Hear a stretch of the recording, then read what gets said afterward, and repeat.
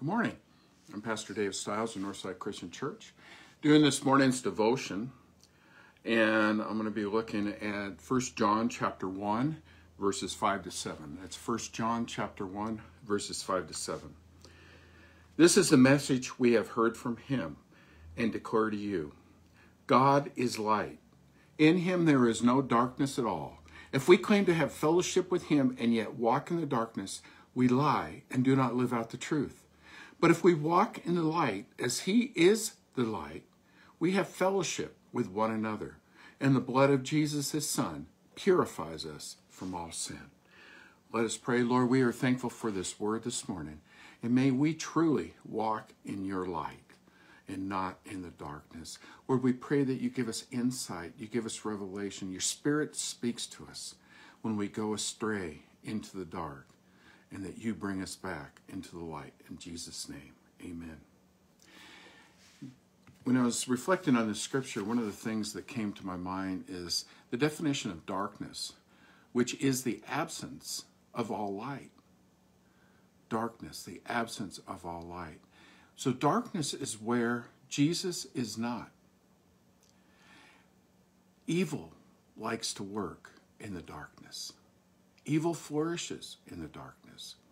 My house, I have outdoor porch lights that I keep on all night. In fact, one time when we lived in Tucson, we were starting a community watch, and we met with a police officer.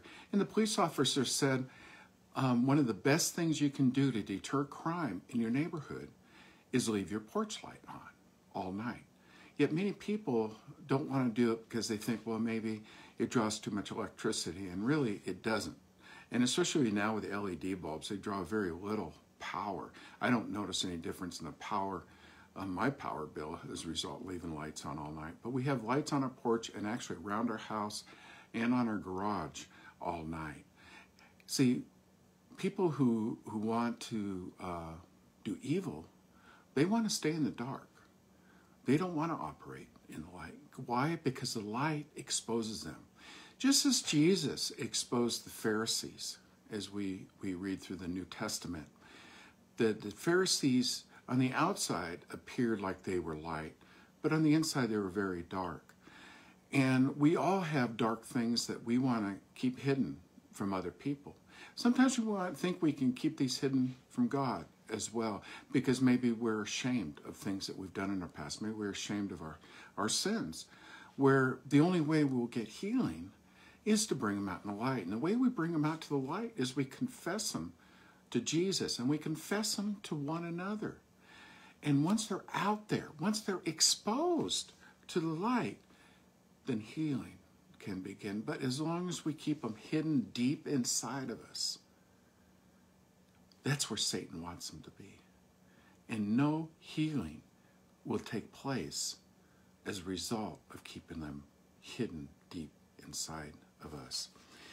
In this scripture, it goes on to say, if we claim to have fellowship with him and yet walk in the darkness, we lie and do not live out the truth. We cannot live in sin, in darkness, and have fellowship with God.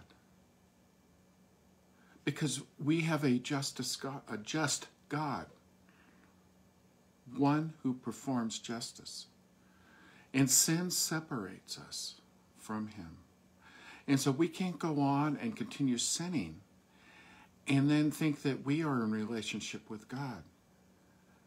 Because it just cannot be. We cannot be in relationship with a just God if we are in the midst of sin. That's why Jesus went to the cross for us. And he died on the cross so that we could be forgiven, so that our relationship could be restored with God.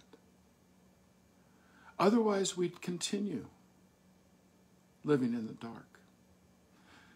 Repentance brings us back in relationship. Repentance brings us back into light. But if we walk in the light as he is the light, Jesus is light, we have fellowship with one another.